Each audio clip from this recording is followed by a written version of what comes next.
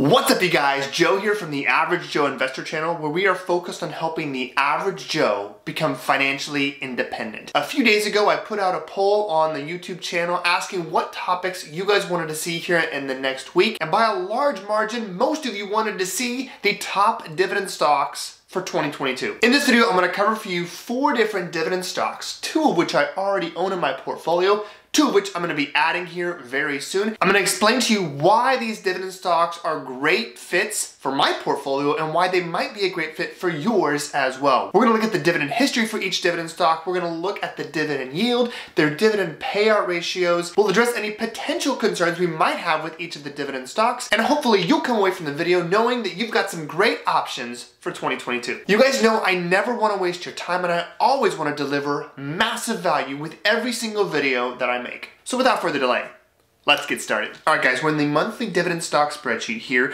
which is a perk that I put out to all of my Patreon members. So if you're interested in joining the Patreon community, getting access to this spreadsheet, all the spreadsheets that I use in all of my videos, and learning about all the moves I make in my own portfolio, plus all of my option strategies in that segment of the portfolio, check out the link in the description below. We have all the dividend stocks in the spreadsheet that have been raising dividends for at least 5 consecutive years. We've got their dividend tier status, which is right here, number of years consecutive that they've been raising dividends, their growth rates, their payout ratios, everything you need to make an informed decision. And what we're going to do here is we're going to identify 4 different dividend stocks that meet all of the criteria that I like to have in my dividend portfolio. When I personally think about dividend stocks for 2022, I have to be thinking of dividend stocks that have a consistent dividend track record, meaning that they've been raising dividends for at least 5 consecutive years, every single year, that they have a payout ratio based on free cash flow, not based off net income, of less than 75%. Again, free cash flow is the amount of money left over of their profits after investing back into the business, which I think is a good indicator of how much cash they have really available to pay out dividends. A dividend stock paying a dividend that exceeds their free cash flow is a warning sign to me. And of course, when I think about a dividend stock, I want it to have a healthy dividend yield, at least 2.5%. I also want that dividend stock to have a healthy dividend growth rate, the measure of how much they raise their dividend year over year. And for me, it's important that a dividend growth rate exceed the long-term inflation rate, which is a hot topic right now. So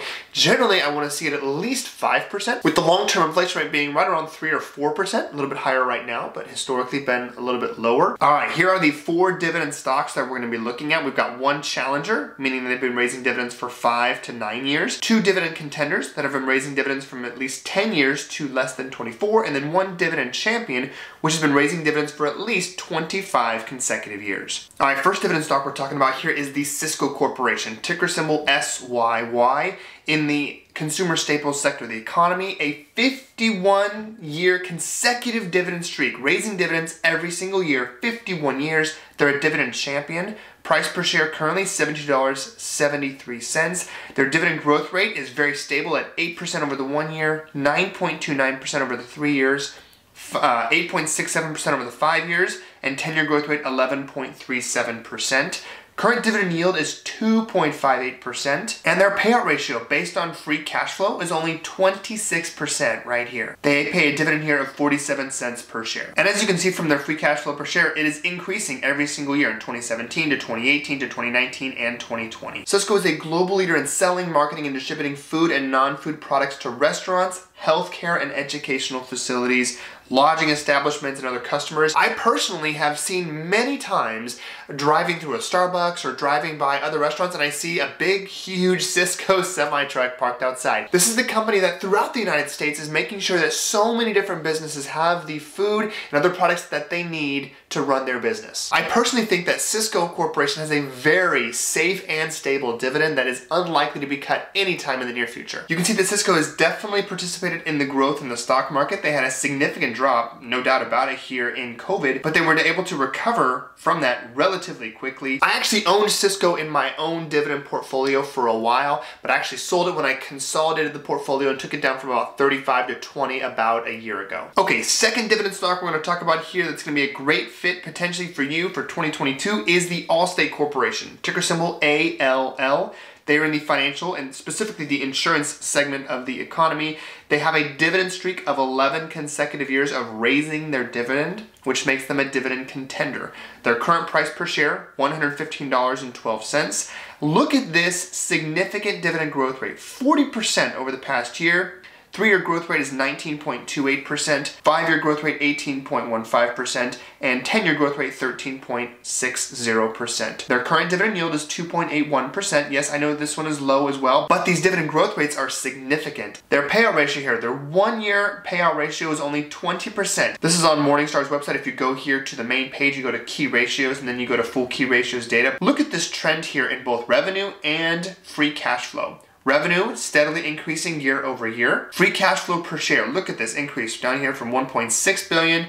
It's now at 5.1 billion. And if we look here at the free cash flow per share in comparison to their dividend, there is plenty of free cash flow available to pay this dividend many times over. In my mind, I see Allstate Corporation as a very safe and reliable bet based on the information available to us. Could, Allstate implode here in the next 2 years? Of course they could. I mean, I don't have a crystal ball, but all the data points to increasing revenue, increasing free cash flow, and a very stable dividend that's increasing every single year. Allstate is definitely going to be going into my core and high yield dividend portfolio. Whenever I add new dividend stocks to the portfolio, I try to do so, if I can, at 100 shares of the company. I'm not always able to do that, but if I can, if I'm going to buy at least 100 shares, I'm definitely going to be entering not by just buying 100 shares. I'm going to be selling a put option very close to the money to make sure that I'm collecting additional premium above and beyond just buying the stock. If you're interested in learning more about how I utilize options to increase the returns in my portfolio, make sure to check out the link for the Patreon, which includes a Discord channel in the description below. All right, third dividend stock we're gonna be talking about here is AbbVie. You guys know I love AbbVie. They've got great dividend metrics. I love this stock. I already own it. Let's talk about why. All right, AbbVie, ticker symbol ABBV, is in the healthcare sector of the economy.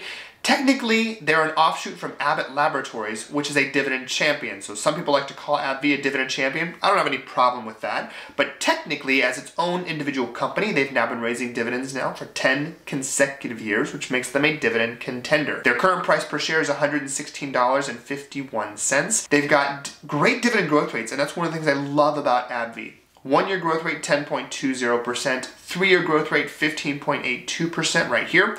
5-year growth rate, 18.01%. Their current dividend yield, 4.84%, which is a great dividend yield. And you can see that their payout ratio, based on the most recent year, based on free cash flow, is only 65%. And if we go over here to look at the trending in the free cash flow per share, we can see that it's really great. 4.05, 5.91, 8.3, 8.62, and their current dividend annually $5.64 per share paid quarterly. Now, whenever we talk about AbbVie, we have to also talk about the looming loss of exclusivity, it's a hard word to say, loss of exclusivity with respect to their top selling drug, Humira. In fact, ever since AbbVie was created as a company, it's been something that everyone was concerned about. It's probably one of the big reasons why Abbott Laboratories spun off AbbVie and the Humira drug. Top immunology drug is Humira, and there's just tons of applications for this drug to treat patients with autoimmune diseases. And one of the biggest concerns here is right here. Humira, sold in numerous other markets, blah, blah, blah, makes up approximately 43% of AbbVie's total net revenues in 2020. Now, one thing you don't know is that last year in 2019, it made up 58% of revenues. So it's actually a big significant decrease in the total portion of the overall revenue for AbbVie from 58 to 43.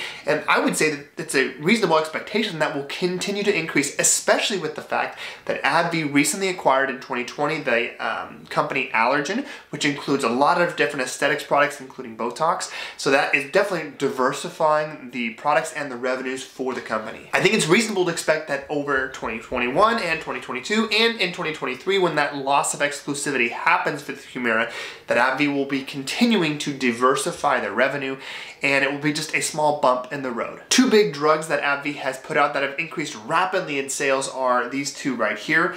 I don't even know how to say these, so I'm just going to guess. Skyrizi and Rinvoq. You can see here this table details their worldwide net revenues. You can definitely see that Humira makes up a significant portion of revenue, but you can also see these two drugs right here have rapidly increased in sales from 355 million to 1.59 billion, and then from 47 million to 731 million. Then you've also, if you scroll down here, the aesthetics line of business right here, significant revenue coming from this segment of the business as well. So to sum it up here, guys, I like AbbVie for the future. Yes, there are concerns, and yes, maybe the company will take a hit in price when this all happens in 2023, but I still feel very confident, subject to change, but I still feel very confident that AbbVie will continue to be a strong dividend stock in my portfolio for many years to come. All right, last dividend stock we're talking about here is Arbor Realty Trust, ticker symbol ABR. It's in the financial sector of the economy. This is a mortgage real estate investment trust, and it's been paying dividends consecutively and increasing that dividend for 9 consecutive years now, which makes it a dividend challenger.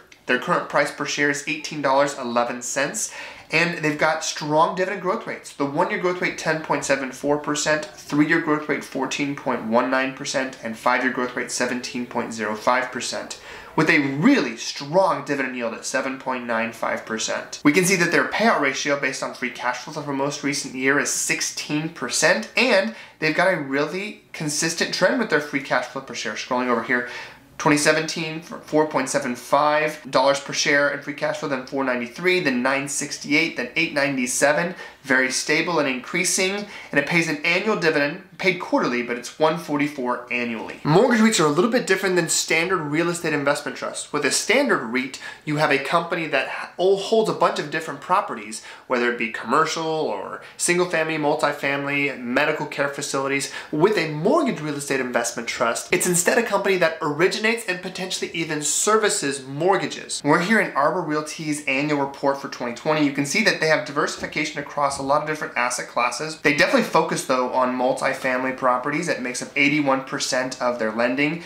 And they definitely lend a lot in New York, but they also lend in a lot of other different states as well. One of the big things you need to look at when we're talking about a real estate investment trust, or more specifically a mortgage real estate investment trust, is net interest income. The difference between how much they make from their products, the net interest income, minus the net interest expense that it costs for them to lend money out to other people. You can see here for the year ending 2020 versus 2019, there has been a significant increase in their net interest income from 120 million here to 154 million right here. You can also see significant increases in revenue. We're here on the Morningstar website from 2011, $47 million, up to now nearly $500 million here in 2020 and in the trailing 12 months. Their dividend has increased quite a bit over that time frame, and you can see that their net income year over year has also increased quite a bit. As long as Arbor Realty Trust continues to increase their net interest income and increase their dividend, it's going to be a part of my portfolio. These are 4 different dividend stocks, guys, that I value highly.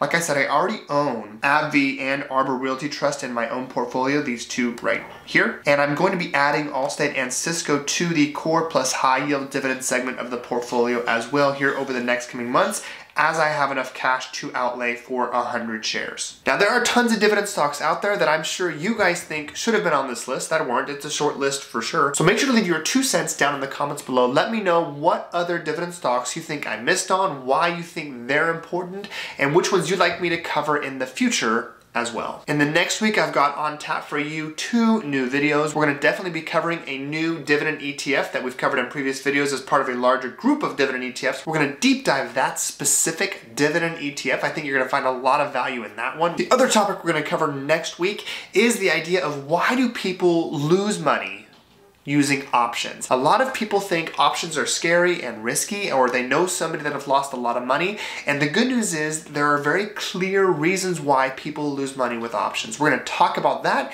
and that'll hopefully lead to future conversations about what are the right ways, what are the good ways to make money using options. As a quick reminder, if you want to join the Patreon community or at least learn more about what that involves, make sure to check out the link in the description below. You can join and be part of the Discord community where you have access to other members of the community that are all there trying to learn and get better with their own investing. I cover all of the moves I make in my own portfolio, all of the options plays I make in my own portfolio as well. You get access to all of my dividend stock spreadsheets and the monthly dividend stock spreadsheet. That's all I got for you guys in this video. Have a great rest of your day, and please continue to stay healthy, both physically and financially.